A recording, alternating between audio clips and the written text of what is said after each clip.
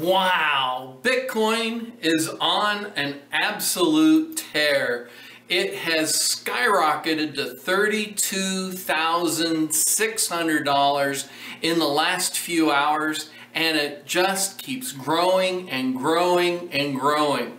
So what's next? What's in store for Bitcoin? Is it going to be good news, bad news, or somewhere in between?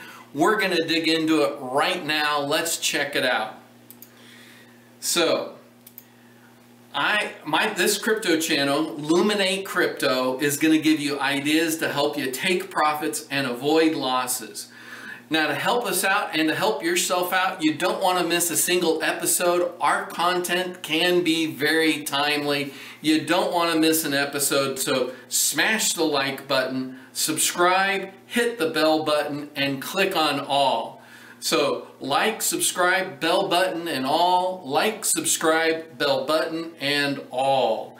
Now, I'm not a financial advisor, and this is just my opinion. It is not financial advice. I'm going to tell you the sorts of things that I talk to my wife about, I talk to my mom about, I talk to my dad about. I'm going to give you my opinion, and I'm going to give you the best information that I have, and we'll see where things go.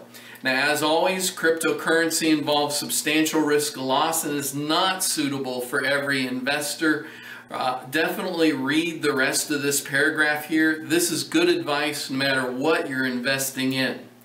Now, you can see here by this candle right there that Bitcoin has made a significant jump compared to, what we've seen over the last several days. This is looking at December 19th all the way to today, which, as you know, we're into January 2nd. January 2nd, 2021, and it is currently 11:08 in the morning, Central Standard Time in the United States. Now, with Bitcoin making such a dramatic move as we see here, I mean, that candle is quite significant in the last few hours. The real question is where is it going to go next? And so we're going to answer that question in this video. So the first thing that we want to understand is that when Bitcoin makes big moves up, actually it's true for any cryptocurrency. When you have a cryptocurrency that's moving as fast and as aggressively as Bitcoin is right now, there is also a strong likelihood that it will reverse and drop just as fast. So we're going to be watching for that. And if it hits any of our stop losses, if it hits any of our the numbers that the trading program has set out for us, we're going to exit. We're going to exit from our trades and we're going to take some profits. But we don't know when that top is going to hit. Now, the algorithm has been fine-tuned to give us the best possible advice that we can in order to exit those trades. And if you're following us on eToro, you're going to be able, if you're one of our copy traders, you'll benefit from when that happens, when the algorithm gives us that kind of a notice. Now, we only run the algorithm once a day, but it does give me some stop loss numbers so that if we do have an event like we're having today, we can watch those numbers. If it crosses those thresholds, we can jump out fairly quickly. So anyway, let's get into it. Now, I wanted to show you this chart here. Whoops, wrong slide. You can see here that in a matter of a couple of days, Bitcoin, and this was just back in September. I mean, we're only talking a few months ago in September, it actually dropped by 28%. I'm sorry, 25.89%. That's where I got the 8 from. I was missing up the decimal points. So anyway, 25.89, basically 26%. It did that in a very, very rapid pace. I point this out because I had somebody who was copying me on eToro. They put in a stop loss of 5%. If you're going to put in if you're going to copy trade me and you put in a stop loss of 5%, don't waste your time. You're going to be losing money because all you're going to do is end up, I shouldn't say all you're going to do, but the likelihood or the possibility that all you're going to do is make eToro money, because you're going to be buying trades and then getting out of trades, and every time you trade with eToro, they charge you what they call a spread. If you want to look more up on that, you can look into eToro's fees. But basically, you're going to end up paying them money because 5% for a stop loss is not enough for any cryptocurrency.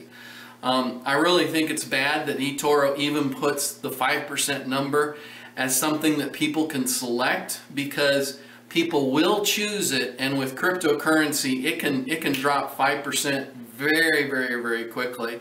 And so it ends up taking you out of trades that you should have stayed in longer.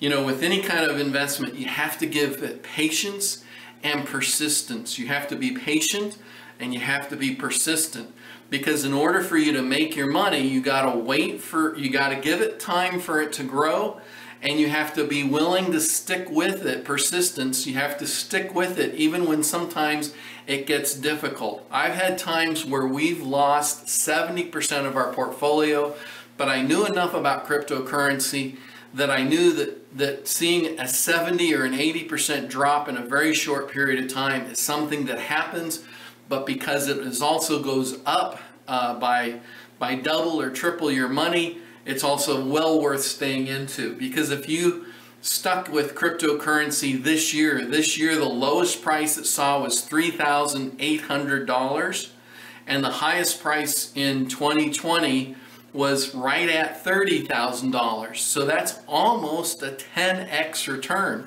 But there were times during 2020 where crypto dropped by 50, 60, 70%. And if you got out of those trades, man, you could have missed out. You would have missed out on the large gains at the end of the year unless you found a good point to get back in. And that's the tricky part. That's why I use my algorithm, because I'm not good at calling those points to get out and to get in, but I trust the algorithm. I found it to be extremely, extremely fruitful. Now I wanted to show you this slide here because we have built a website. I'd love for you to check out the website, and we made it so that it's easier for you to be able to, well, that didn't work. The other one didn't work. Let's try this. So we'll scroll up. This is what the website looks like. Check it out. It's lumen8, the number 8, crypto.com, just like you see right here. So come on. There we go. lumen8crypto.com. I hope that you'll check out our website and let us know what you think. Something I wanted to bring up is what kind of gains. So cryptocurrency, Bitcoin in particular, is on a 4-year cycle. Every 4 years it goes through a halving. That halving cuts the rewards or the new cryptocurrency that's created for the next 4 years by 50%. And so let's go back to that chart. So prior to this blue line here, there was 50 cryptocurrencies, 50 Bitcoins created for each block. After that, it dropped to 25, and then here from this blue line to this blue line, it was 12.5, and then now starting at this blue line going on forward, it's down to 6.25. And basically what that means is here on this blue line, it was cut in half. The mining rewards and the amount of new Bitcoin created was cut in half. And then here it got cut in half again, and here it got cut in half again. And so as of this moment, there's about 900 Bitcoin that gets created on a daily basis. And 900 is not very many. What that's done is it increases the scarcity. And every time this happens, Bitcoin reacts to the increased scarcity. And so there's not many things that we have to compare this to. I mean, when you think about gold, gold has these great big mining facilities where they run a team of people and they process through tons, I mean literally metric tons of dirt, and they wash the dirt just to find a few ounces of gold. Well, imagine what if every 4 years those gold mines only were able to produce 50%. I mean, it was just boom, it produced 50% less. And so instead of it producing, say, 100 pounds of gold in a year, it only produced 50 pounds of gold in a year. And then 4 years later, it only produces 25 pounds of gold a year. what would happen to the price of gold? Gold would go up dramatically because it's in demand, but the supply was decreasing. There was less and less and less gold getting created. Now, there's nothing in nature, there's nothing that's natural that happens with. Bitcoin is unique because it's being controlled by a computer program, and that computer program was designed so that gets cut in half. Now, what we need to understand is how does that affect the price? And you can see that here. So the first halving that Bitcoin had, the price, and yes, that is accurate. It went up 25,000. Let me highlight this number. It went up 25,060%. That is a 250x return. So for every $1 you put in, it output $250. Your investment became worth $250. And let's look at what period of time that happened in. 579 days. And so we're talking a little bit less than 2 years, and people saw their investment grow 250 times. That is spectacular. Now let's look at the second halving. So in the second halving, I picked a larger area, a larger period of time, because I was looking for the previous low. And when we go with that previous low to the high up here, so from this low here all the way up, hang on, there we go, right there, all the way up to the high up here, we're still talking about a dramatic gain. We're looking at 12,652%. Think about that for a minute. 12,000% gain. Wow. Now, it did take 1,065 days, which is, a little over 3 years, right in the ballpark of 3 years. But for putting in $1 and getting out $125 for waiting 3 years, that's worth it. I'll tell you what, that's really worth it. So let's look at our current situation. So our current situation, we did see a low. That low happened in this year. And so the time frame is going to be a little bit shorter. The low was about 3,800. And our current high is, as of the time I took this screenshot, it was at 32,714. And so 32,714, man, I can't imagine that number. That's huge. That's dramatic. Anyway, in a 306-day period, so we're looking at less than 1 year, we've already seen a 758% return. So in the last, let's just take it as 365 days. I know it wasn't, it was 300 days. But if we just thought for a second that this was 1 year, not, 9 months, 10 months, somewhere around 10 months out of the year, even 10 months.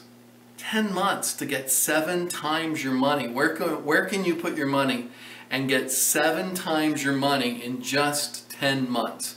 Pretty spectacular if you ask me. But I think we're just beginning, because if you look at that chart compared to the other bull runs, to the other halvings, you can see that they actually went on for quite a bit longer than the current one has had time to go on.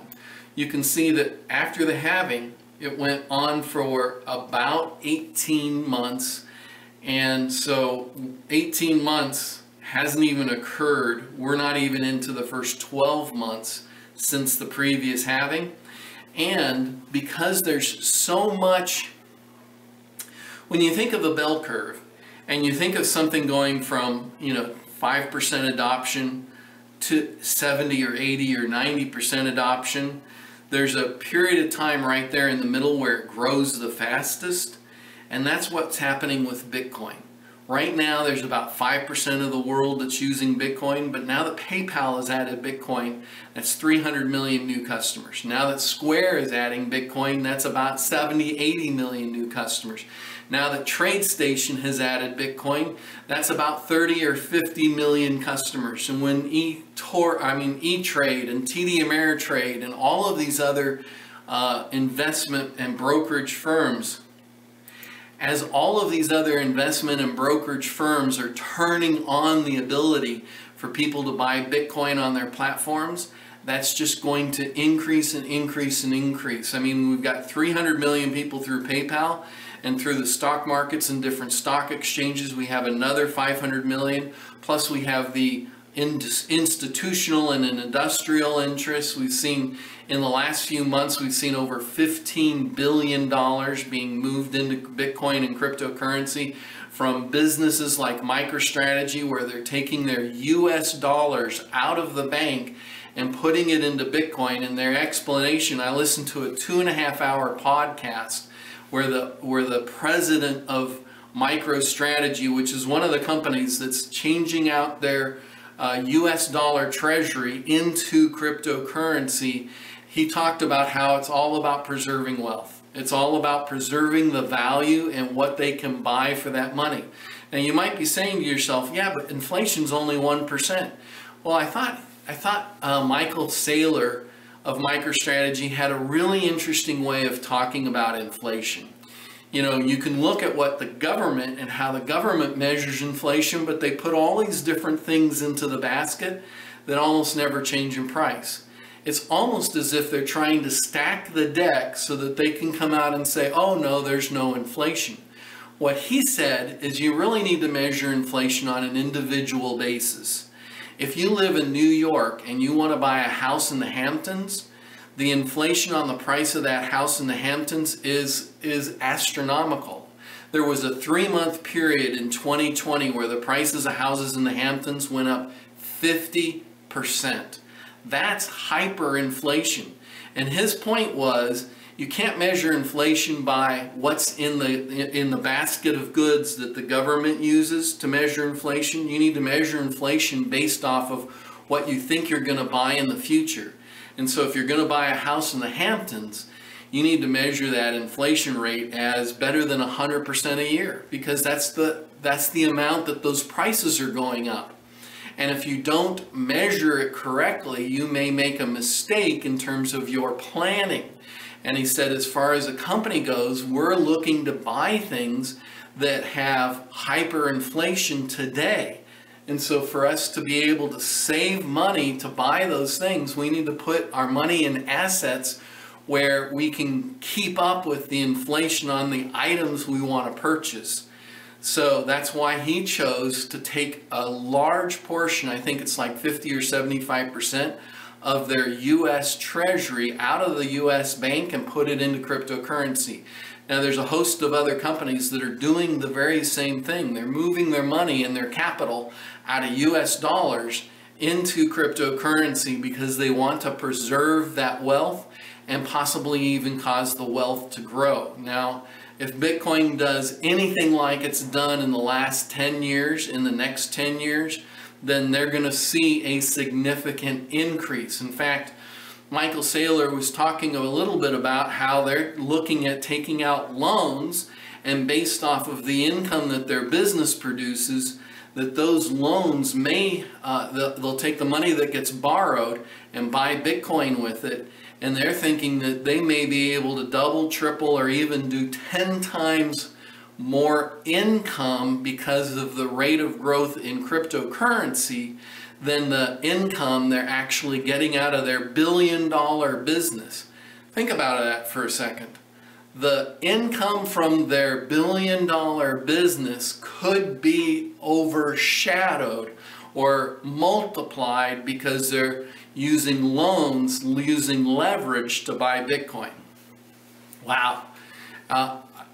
It really, you need to understand that wealthy people stay wealthy because they use very, very smart people to help them make decisions that allows them to multiply that wealth. And while you and I don't have the luxury of having that kind of advisory board giving us advice and direction, we can learn from the decisions that they make. And if we follow the pattern that they're setting before us, then we can also do the same. Now, I definitely do not recommend, and I do not think it's a good idea to use any kind of leverage, whether it's borrowing money or using leverage on one of the exchanges that give you 100x leverage. In fact, Michael Saylor strongly advise people not to use leverage on an exchange, because if the price drops too much, you lose what you have. By him borrowing money, then that money, just because the price of Bitcoin drops doesn't mean that that Bitcoin gets sold. And so he still has that regardless of the fluctuations in price of Bitcoin. He'll still have that Bitcoin. It doesn't get sold like it would if you used leveraged off of, say, Bitfinex or one of the other exchanges that'll give you leverage on that exchange. And so I've just seen too many people that get wrecked and lose their entire investment because of taking 10x, 50x, 100x leverage on different exchanges. And so personally, I stay away from that. That's my opinion, and that's my, it's not financial advice, but it's my opinion. Anyway, this page here is our eToro page, and if you want to copy our trades and copy the recommendations that come out of our trading program, we run the trading program on a daily basis, and then under certain times like what we're seeing right now, we'll monitor that very closely, and we may decide to make changes based on what's happening in the market at the moment. Right now, Bitcoin is going up so fast that we're just going to wait until we see it turn around, and if it turns around enough, if it starts dropping enough, we will sell. So now the trading program we've written, it uses mind-numbing math. It runs through thousands of mathematical calculations for each buy and sell recommendation it makes, and so it does a really thorough job. Right now, eToro has given us the ability to give $50 to 10 people. 10 people, so this is going to go fast. The 10 people have not claimed their $50 yet, and so if you want to be one of those 10, here's the steps that you need to take. Go to this link here, etoro.tw2sdioms. Click on that link and create a brand new eToro account. Once you have that account open, fund your account with $200 or more, and then once you have your account funded, what you want to do is go to our web page on eToro, our community page on eToro, and copy our trades. And by doing that, eToro will give you a $50 bonus within the next 30 days or so. We've seen them actually coming in within a week or two, but they said on their website, the last time I read it, it was about 30 days for you to get your 50 bucks. So, you know, be patient, give them a little bit of time, and they will get to it. So how can I be of service to you? Do you have any questions, thoughts, comments? I'm interested in hearing from you. Whether you disagree or agree with what I've said, I'd love to hear from you. Please leave comments below. If you're on our website, then navigate to the YouTube page where you're watching the video and leave the comments on the YouTube page. In the meantime, I hope that you'll like, subscribe, and hodl. And hey, do me a favor. Have a fantastic day.